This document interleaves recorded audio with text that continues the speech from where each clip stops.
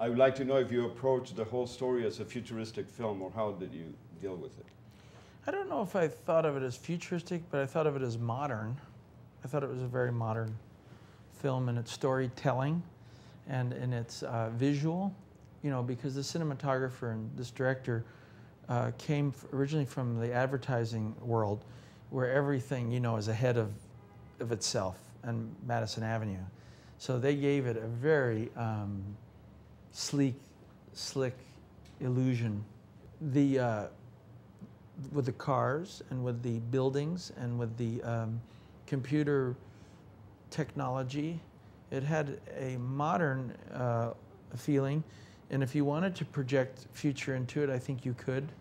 But I think it has a lot to do with the backgrounds of the director and the cinematographer.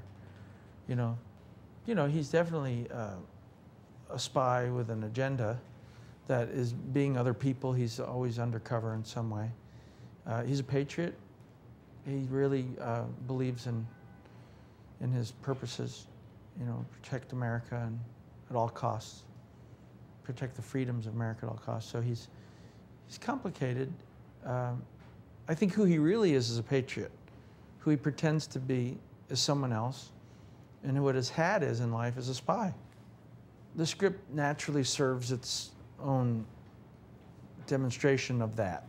So I didn't have to do too much to concentrate on the ambiguity, because the character was always very clear-cut in what his intentions were, even though he was undercover.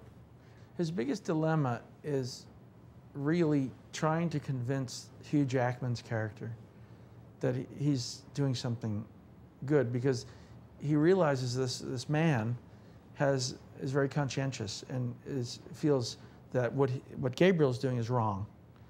And to the degree he feels it's wrong, he's feeling that maybe he would self-sacrifice, that maybe Hugh's character would ruin it for him. So he's trying to always, you know, impinge on him that this is really a good thing they're doing.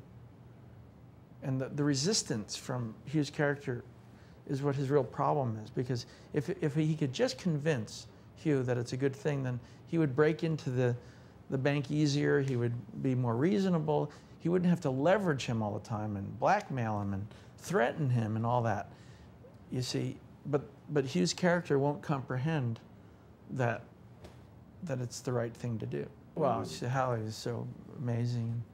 She's great, and she's beautiful, and she's all these great things, and the character is his partner, you know. They're all business, you know. They're lovers too, but, you know, they're also partners.